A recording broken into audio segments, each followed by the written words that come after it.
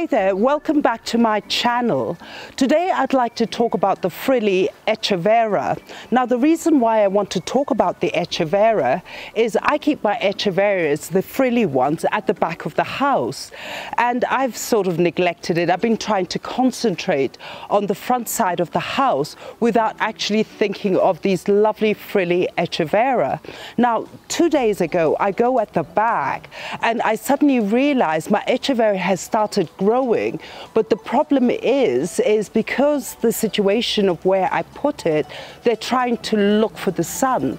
So one of them is actually bent and I realized the stem is going to break. So I want to share with you today on how to do a frilly Echeveria and propagate it, and in that way we can multiply our stock and also show you how the stem does eventually get pups, and you'll end up with so many Echeverias. So my name is Alice and welcome back to my channel. Let's go on with it.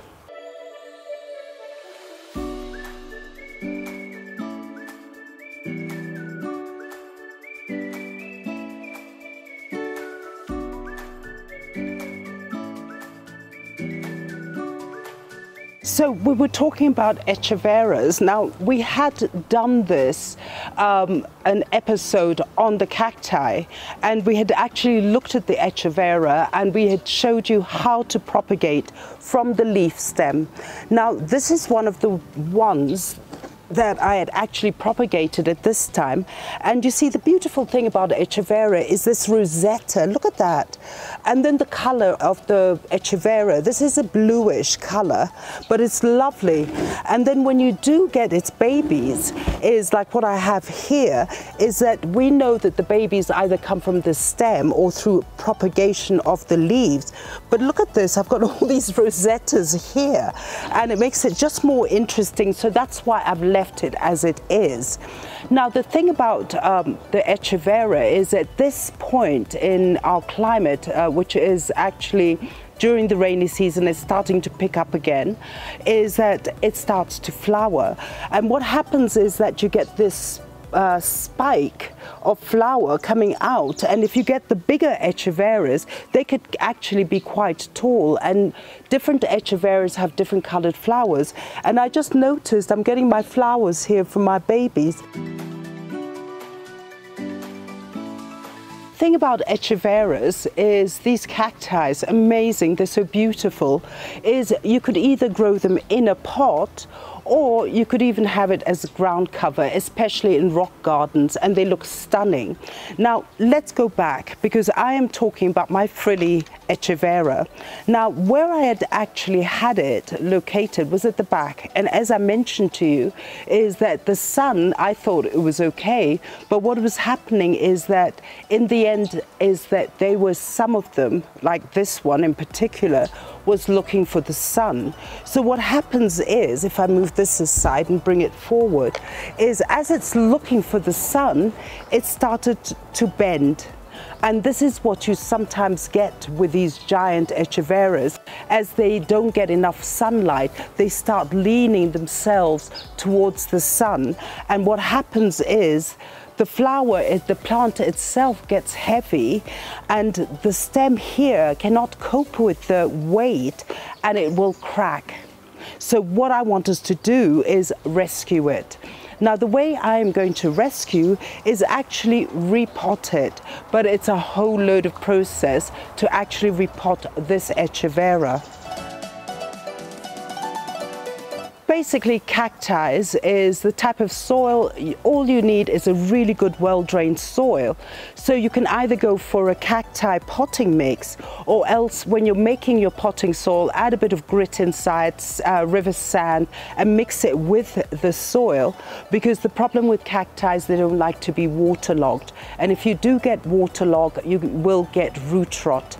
The other thing is that what I would like to introduce in my cacti when I do repot this eventually is also introduce pumice, which can also help with the drainage, just like river sand or perlite, so that the water really does drain through. If you're living in Europe or in America, is any of the sort of division you would like to do, try to do it in spring and summer, because cacti do go into dormancy in the winter.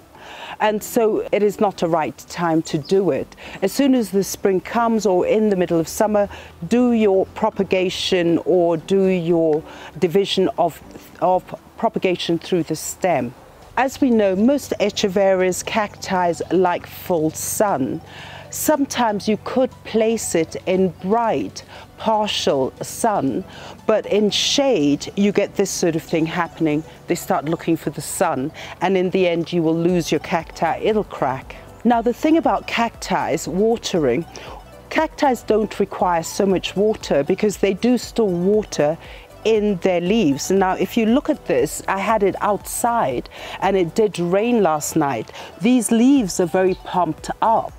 And also with this particular one, because I am going to do a propagation with it, and one of my requirements is before I'm going to chop it up and behead it, is I'm going to give it enough water to make it survive through this drastic action, because I will show you how the propagation is, and it will require to use its own leaves to sustain itself to root. Now the thing is that you always notice if a cacti hasn't had water for a long time, what happens is the leaves start wrinkling. Now what it is about that is that once it doesn't get water for a long time, if you forget to water it and you see a wrinkled leaf, it means that what it is doing is actually all the water that is stored in the leaves is sort of sucked into the plant to sustain itself. So that is a really good indication that you need to water your plant when you do have wrinkled, crinkly leaves. During the summer, your Echeveria is going to grow. And the way you know that your Echeveria is growing is usually, if you look at the crown, as I point here, is you see it is a bit light green. That means the crown is actually producing, it's growing, and that's how you know that the plant is going through a growth period. Now as you get into fall and into winter, is what happens is when the temperature does drop, it goes into dormancy, and this is the time where you don't water your plant a lot. So I would say during dormancy, you know, do your finger test, and maybe every 10 days or even 14 days, but don't keep it moist because you will get root rot. Now what happens is when you do have Echeverias, these big ones, you will notice that sometimes as you look underneath, you get the drying out of the leaves. That is normal. I wouldn't panic about it, but it is quite normal. I would just take it and throw it for as long as the main plant is growing. Now what has happened here as it's growing, I've got this lovely flower coming out, and this flower, as I said, is a spike, and with these big giant frilly Echeveria, what happens is that it could even grow as tall as maybe 2 feet tall, and then the flower starts coming out. And I think with this particular one, you do get orange flowers, and they do last. Now the last thing I'd like to point out is sometimes what happens is that if you look at your plant, your Echeveria, it does turn red, and sometimes people panic. Now the reason it turns red basically is if it's receiving too much sun and heat, in order to protect itself, what the cacti does, it produces a red pigment. This is to prevent it from getting scorched or sunburnt. So when you do see that, it's actually quite normal. So let me just move this one, hope it doesn't fall, and put this aside. And so let's look at how we're going to help my little baby here survive, because as it tips, it could fall over and break a few of its leaves, and I don't want that. But at the same time, I would like to propagate my Echeveria frilli. And so what it is with this Echeveria, like all cacti, is you get the stem, and wherever you see the node on the stem is where the leaf has come from. out of these nodes is also where you're going to get your pups, the babies of this amazing mother plant once we propagate. The other thing about this plant is out of the nodes you also get rooting, and these rootings at the moment, because they're above surface, they look a bit dry, but once we do put it in soil they will start rooting. So now let me put back my gloves and we're going to show you how to propagate. And for me it's quite painful because we have to chop the head off. And once we chop the head, I'll be able to actually multiply and also get our pups along the stem. So first thing what you do is you get your sterilized knife, because a knife is easier than the scissors. Is all I'm going to do is I'm going to chop on the green part, because as the cacti gets old, the bottom bit, which is the old bit of the stem, does get a bit woody, and we don't want that. And second thing, what we want is to keep as much as the stem if you want to get pups, more pups. So what I'm going to do is I'm actually going to go in here and behead it.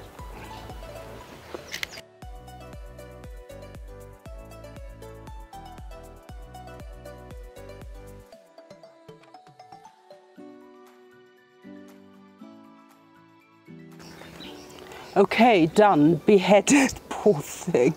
So I'm going to just flip it over so we don't get the leaves crunched. And there you are, cacti number 1 beheaded. So I'm going to put this on the side and we're going to do the same thing with these other 2. I'm going to put it here, drag it here. This is a bit more easier than that because it hasn't tilted. So what I'm going to do is do exactly the same with this one. And again, we're going to cut it at the green part, because as it gets the older part, you may not get enough pups. So I'm just going to go about 1 inch, as I said, with this one, 1 to 1.5 inches, and take the knife and cut it.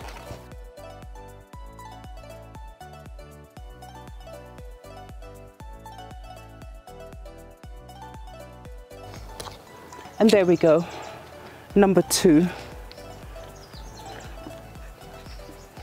This last one is a bit more difficult because it started to tilt, but I will try it. I'll bring it back. But you have to be careful that you don't lose too much of the stem as it tilts. Here we go. I'm going to do it now. Again, I'm going to go just below here, again on the green part. So now here are my mothers of my babies. Now the thing about cacti, as we know, you have to callus them, and callusing is actually really good because it seals the plant at the stem where you cut it. In that way you don't get microbes and all these sort of infestations going up your plant and actually ruining it, your chances of actually keeping it alive or propagation. And the thing about when you do callus, it may take maybe a week or 10 days, but it is really a good preventative method of actually saving or preserving your plant. Now the thing is that with these 3 cacti, because they're still very raw as I've cut them, is what you have to do is, in order for replanting it, is let it callus slowly, which I'll show you how to do.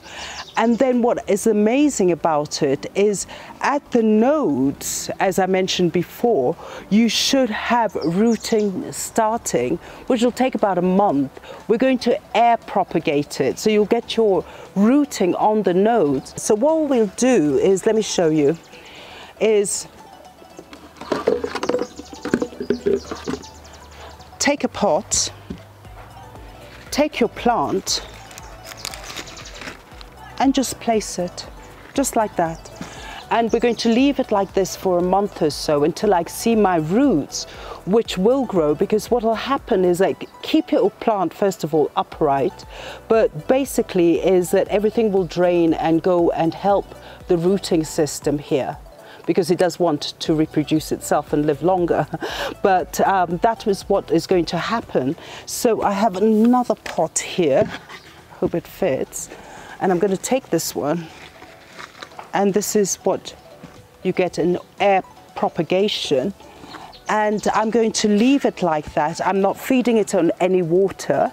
I am not going to place it in full sun. I'm going to put it in indirect sun. In fact, I have to find a location for them, because if I keep them outside and it's our rainy season, we don't want to get water on the leaves because it'll start to rot.